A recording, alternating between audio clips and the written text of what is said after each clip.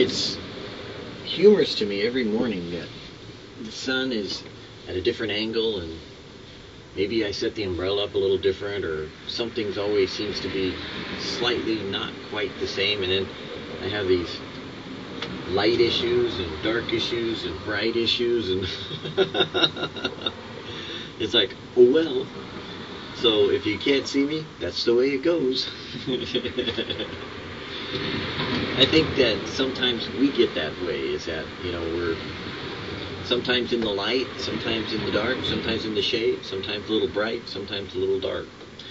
And that each and every day, we pray to grow more like Jesus as we walk with Him and talk with Him and begin to understand what it is He's working out in us to cause us to become more like Him, as we've read when we study the Scriptures and see the plan that God has for our lives to make us into the image of His Son, because He was delighted in what He saw in Jesus, and Jesus did only those things that pleased His Father.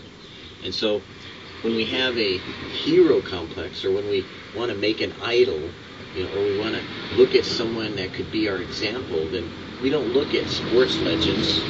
We don't look at somebody we think that we know real close or personal, or look at a leader, because they're just people.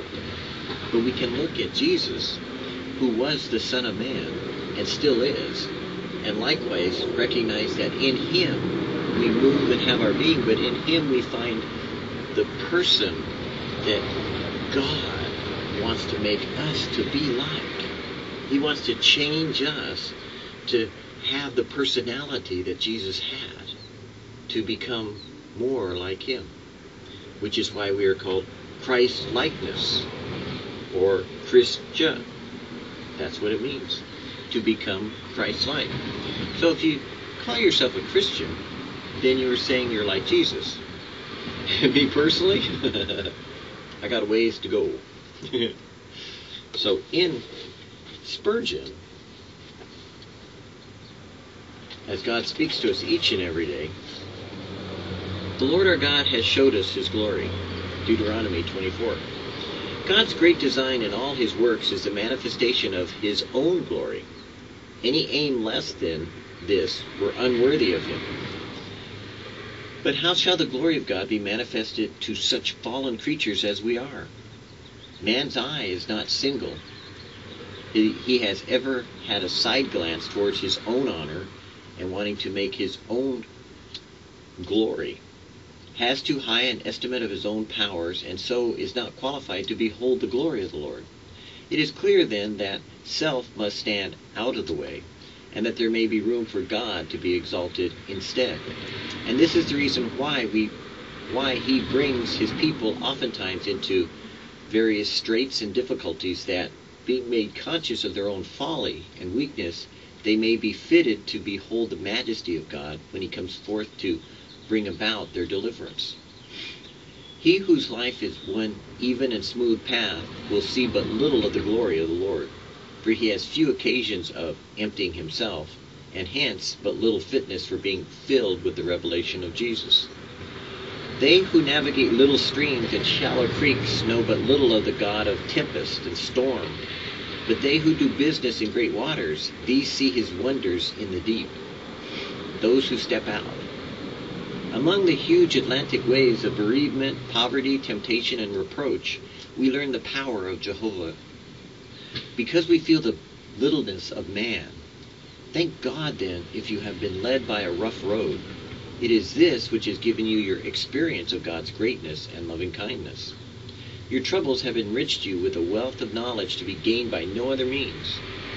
Your trials have been the cleft of the rock in which Jehovah God has set you, and as He did His servant Moses, that you might behold His glory as it passed by. Praise God that you have not been left to the darkness and ignorance which continued prosperity might have involved, but that in the great fight of affliction you have been capacitated for the outshining of His glory in His wonderful dealings with you. In that respect, what Spurgeon says, and what God is revealing in it, is that if you are left alone to simply waddle in a crib as a baby without ever having to learn to walk, then all you would be fit for is a crib and a baby. And you would have a bottle, and you would wet your diapers, and you'd have people change your diapers for you. But God has intended for you to grow up and to mature and to move on with Christ, to become more like Him daily, to find out that Jesus wants you to become His chosen vessel, His purposed being in the circumstances you're in, so that you could reveal Him in what you're going through. And so He brings that about through the circumstances of your day, through your life, through the trials that happen. They aren't meant to destroy you. They're meant to confirm you. They're not meant to blow you out of the water.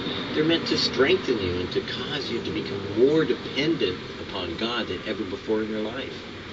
So, if you're seeking to dodge or step aside from circumstances when God says go forward, then you're missing out on the opportunity that Jesus has given for you to mature in the way that He wants you to become, which is like Him.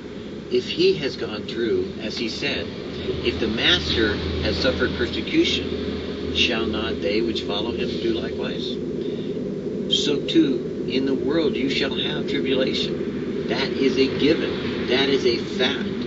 Nowhere and at no time has God said He would spare His people from tribulation. He said, in the world you will have tribulation. That's a guaranteed promise from God. People don't often think of that as a promise, but it is. Why? Because through your trials and tribulations, you will learn patience. And by learning patience, if you let it have its perfect work, you will become a workman who need not be ashamed, rightly dividing the word of truth. But if you let patience have its perfect work, then what it accomplishes in you is making you strong in the ability to know that God will bring you through it, because your experience will tell you, I have been helped hitherto. Already God has done this for me. I recognize this now as a learning process, not as a challenge to wipe me out or destroy my faith. It's not the devil made me do it. It's God allowed me to go through it.